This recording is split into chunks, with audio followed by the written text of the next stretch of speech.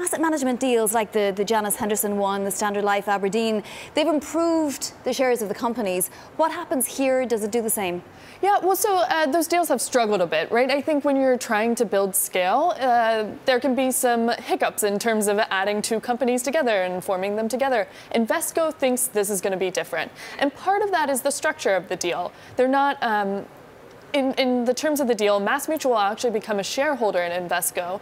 And so Invesco, when we talked to the CEOs this morning, they were pretty adamant, this is a partnership. They're going to work together, and they want MassMutual to still sort of be, kind of a partner with this. And I think it'll be interesting to see if they pointed to their track record in deals, Invesco did, in terms of how they've been able to handle deals in the past. And so we'll see. It'll be interesting to see if it will actually fully sustain and kind of improve these shares like it's done today, or if it'll be one of those challenges of combining two large firms. Katherine, talking to people involved in some of those other deals, culture was one of the big factors. You talk about these guys. Did they feel like, from a cultural point of view, they were on the same page? To an extent. I think they said it's still early days in terms of how they're going to structure this combination, right? They weren't quite sure about whether they're going to sort of fully integrate it or if it's going to be kind of a standalone thing, which makes sense. The deal was just signed this morning.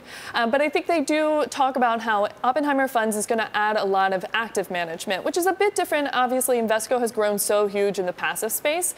So in that way, I think they are kind of adding more of a complementary thing instead of just sort of piling in on one particular area. Yes, why is this? Why is this a strategy that Martin Flanagan, Invesco's CEO, is taking? As you say, he's been more on the passive side, and now suddenly he's going to have a bunch of active strategies to work with. I thought this was fascinating because we asked him, why, active management has been kind of in a secular decline. Why are you really betting on it?